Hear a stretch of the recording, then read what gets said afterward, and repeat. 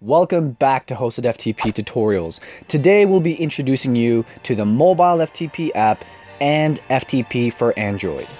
AndFTP works just like any regular desktop FTP client, and we're going to show you how to use AndFTP to connect to your server and upload and download files and folders. Let's go ahead and begin. Start by opening the AndFTP app and click the plus icon to open the Site Connection tab. If you don't already know your hostname, username, and password, contact your admin or host provider to get all three pieces of information.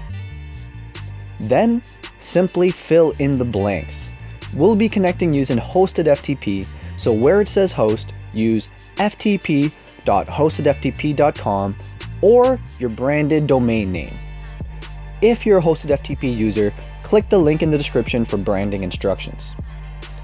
Now, use the drop-down menu to select your protocol, and now simply enter in your username and password and click Save. But what if I use SFTP or use a private key or SSH key? If you're an intermediate FTP user using SFTP, select SFTP from the protocol drop-down menu and next specify the remote default directory. Again, contact your admin or host provider if you don't know the default remote directory. To add your private key or SSH key, go to the Advanced tab, and here you can import your private or SSH key by browsing your phone. Click Save, and the connection will automatically appear on the AndFTP homepage. Now, anytime I open the AndFTP app, I'll be able to connect to my server right away.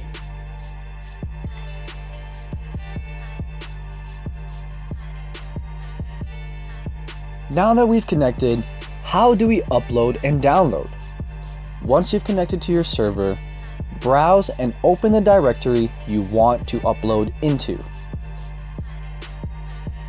Using the icon at the top of the AndFTP app, switch between your local site, aka your phone, and your server. While in your local site, find the file you want to upload and click and hold it until you see a check mark. Now go back to your server directory to make sure you're currently inside the desired uploading destination, then go to your local site and tap the upload icon at the top of AndFTP.